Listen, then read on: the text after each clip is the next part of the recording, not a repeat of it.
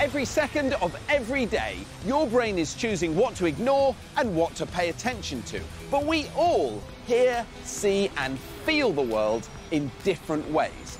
There's one condition, though, that really impacts how you communicate with people around you and sense the world.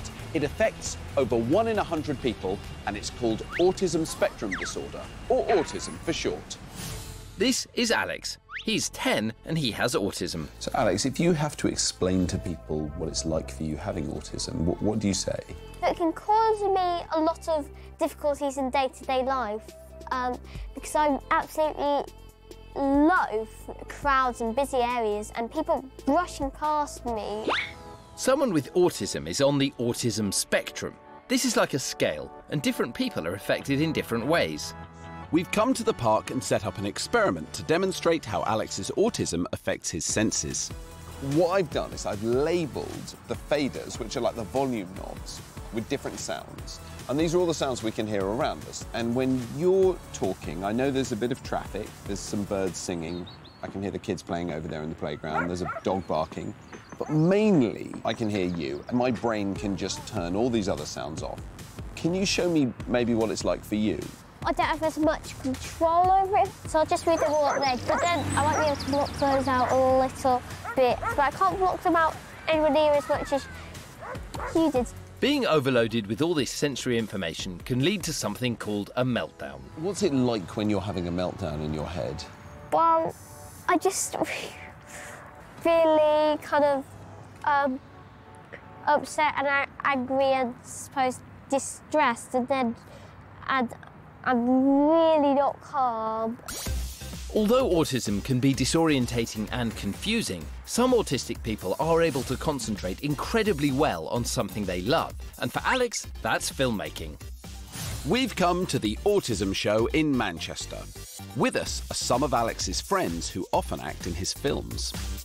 What do you think it is about autism and directing films that those two things work quite well together? Focusing on one task that he's doing at once. Yeah, he's very focused and a lot of the time has better ideas than us. To help Alex's friends understand what it can be like to have autism, we're giving them these virtual reality goggles and headphones which will play an autism simulation. Why don't you try it? Do you know, I've never tried virtual reality before. No. I can hear every single noise in this room, and the light is very dazzling. And I can't focus on the thing I think I need to be paying attention to is this lady who's telling me to wait, but I can't understand what she's saying. Wow! What did you think of it, Jacob? It was really intense of what was going to happen next. It's very overwhelming. Like, you can't concentrate on one thing because there's just so much going on. I thought it explained to me a lot more about how being autistic is, and it was kind of stressful.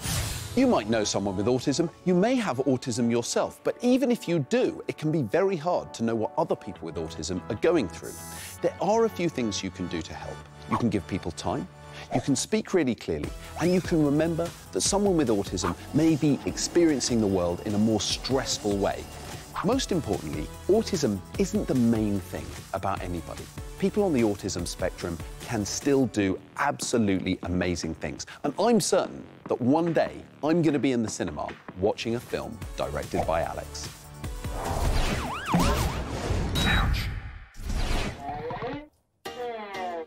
Xand, what are you doing? I'm putting my facial muscles to the test by pulling as many facial expressions as possible. Well, you want to be careful. I mean, you know what they say, Xand, if the wind changes, you could be stuck like that. That, Chris, is just an old-fashioned expression.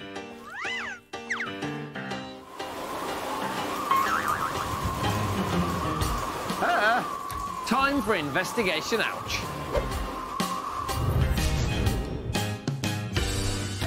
You don't just communicate with the people around you by talking.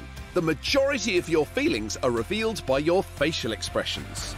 When you experience any emotion, it is involuntarily expressed on your face by changes in your 43 different facial muscles. Unbelievably, the human face can make over 10,000 expressions. We learn to read different facial expressions as early as when we're babies. And if you look at these cards, it's easy to tell whether the person is happy, sad, surprised, angry, or... whoops, didn't mean to include that one. Thanks, Xand. For the majority of people, working out how a person is feeling is second nature. See how quick this lot are. What do you think this man is feeling? Happy. Happy? I think he's happy. Spot on, everyone. What about this person? Sad. Sad. Sad. Well, they're brilliant at this. However, not everyone can suss out emotions this easily. Autism spectrum disorder, or autism for short, is a condition where people find it hard to communicate. And one of the reasons why is that they can't understand different facial expressions. So how does it feel when you have difficulty understanding other people's facial expressions? Well, to put it to the test, I've jumbled up my face to make a very odd expression. Let's see what happens. Confused or angry? Upset.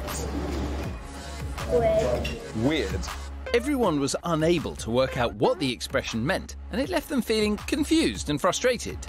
This is how people on the autism spectrum can feel a lot of the time. Fortunately, there's someone who might be able to help. Meet Zeno. He's a humanoid robot with a computer for brains, but he's capable of pulling a range of facial expressions. We've come to a school which specialises in helping children with autism. Meet Dr. Alyssa from the UCL Institute of Education. She's working on the De-Enigma Autism project, and she's Zeno's BFF. We've been using Zeno with children with autism to help them start to learn about different facial expressions. And what facial expressions can Zeno pull? First one is his happy face. Can also do a good sad face. And he can be angry. And he can be scared. Having a good understanding of the happy, sad, angry, and scared, that's a really important tool for successful social interaction with other people in everyday life. In working with a robot, children with autism like Kyron, Harry, and Maxie can learn to understand different looks. Is angry, sad face. Without the awkwardness of practicing with a real person. Happy face. Unlike a human, Zeno doesn't get offended if you get it wrong. And he doesn't mind doing the same look over and over. Practice makes perfect. Don't cry. And it's not all about recognising Zeno's expressions. These guys are learning to pull the faces themselves. Can you show me your scared face? Over time, this will help them know what to do when they're around people in daily life. The kids just really light up when they see Zeno. He's just kind of nice to be around. And he loves a party.